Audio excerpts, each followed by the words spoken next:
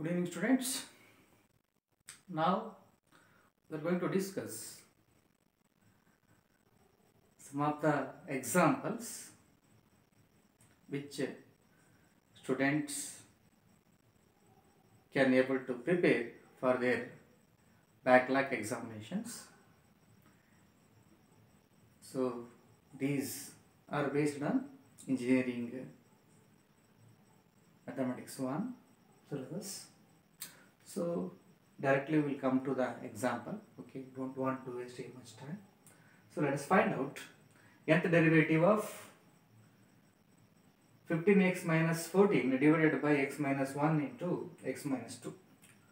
To find the nth derivative of this, what we need is actually we have to know what is the nth derivative of 1 by ax plus b. So which is equal to, we know already, a raised to n into minus 1 whole raised to n into n factorial divided by ax plus b whole raised to n plus 1. So keeping in this mind, so we can able to deal with this.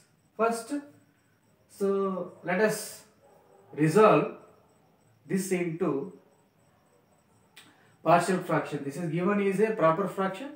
Express proper fraction as a sum or difference of two or more partial fractions. So let us first, since the denominators contains linear distinct factors, therefore we can able to write 15x minus 14 divided by x minus 1 into x minus 2 is equal to, this is a divided by x minus 1 plus b divided by x minus 2. Okay. So first find out a and b. So let us take LCM in the right side, which is a into x minus 2 plus b into x minus 1 divided by LCM is x minus 2 into x minus 2. So left side is 15x minus 14 divided by x minus 1 into x minus 2. So let us cancel these two, students.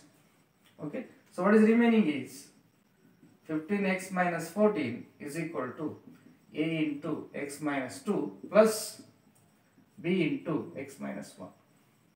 Now let us find out the value of a and b. To find out the value of a and b, we have two factors, students, x minus 1 and x minus 2.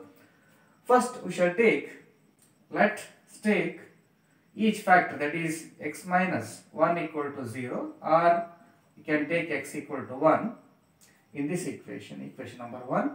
So what we get, later you can substitute this. So 15 into x value is 1 minus 14 is equal to, so this will become 0 because 1 minus 1. So 1 minus 2 is minus 1, minus 1 into a is minus a. So 15 minus 15 into 1, 15 minus 14, that is 1, or a is equal to, we will get minus 1. Similarly, substitute second factor, that is x minus 2 equal to 0 or x equal to 2. By substituting x equal to 2 in 1, the first value becomes 0. We get here substitution of x equal to 2. 15 into 2 minus 14 equal to, this value is 0 plus 2 minus 1.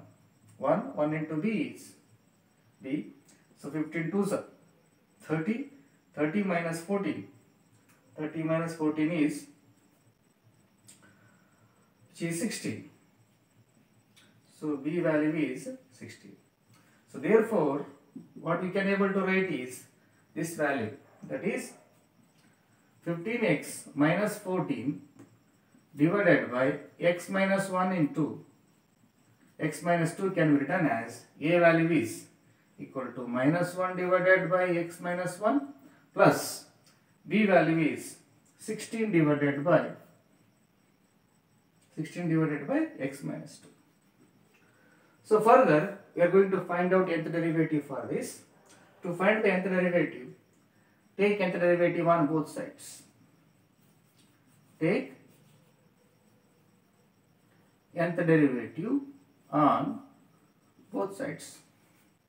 So by taking nth derivative on both sides, left side becomes nth derivative of 15x minus 14 divided by x minus 1 into x minus 2 is equal to, this is minus nth derivative of 1 divided by x minus 1 plus 16 times, 16 is a constant, nth derivative of 1 by x minus 2.